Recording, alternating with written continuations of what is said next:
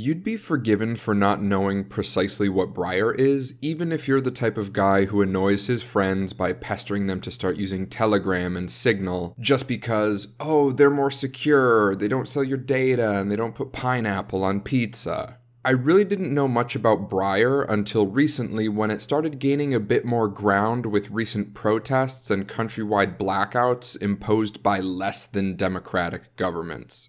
It, however, might be the next big thing because it offers 3 distinct options for communication. Tor-based, which helps make your connection anonymous, Bluetooth-based, which is novel though not always practical, and Wi-Fi or cell signal-based, which is of course nothing new. Briar's Tor support allows you to route your messages through a VPN and obfuscate the data from any would-be spies. Useful in case you're thinking of downloading a car or more RAM. What's more interesting though is Bluetooth support. Basically, you can message a friend without having internet access, be it due to a power outage or because your dumb roommate forgot to pay the bill again. God damn it, Kyle, just turn on autopay. It's no silver bullet though.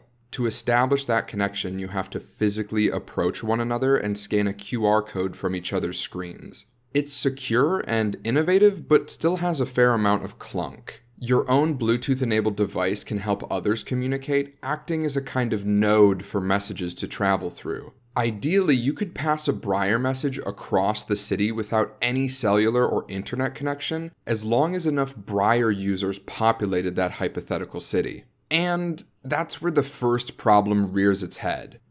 You see, Briar would work wonders if everybody in the world, or at least a city, had it. It could help fuel revolutions, it could erase the need for internet, it could even change the way messaging is done, but Briar gives a whole new meaning to the network effect. Not only do you need your friends on board in order to message them, you also need everyone. Larry in apartment 2B, some guy on the sidewalk outside your favorite pizza place, a woman in the park walking her dog.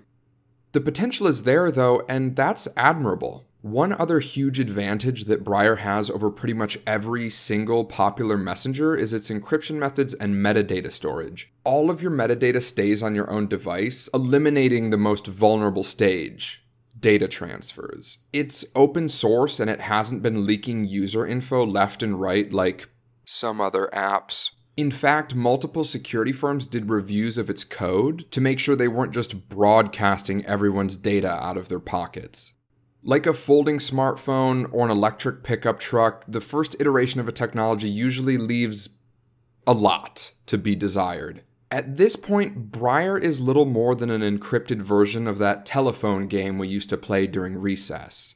I get more range out of yelling than I do out of Bluetooth, so for the moment, Briar remains the nichest of niche. But it actually has one, which is a good thing. Briar could have just been another we don't read your messages, use us copycat of Signal, Telegram, or all those other small ones, Wickr, FireChat, whatever the kids aren't using these days. A lot can happen in just a few years, so I'm excited to see where Briar goes from here.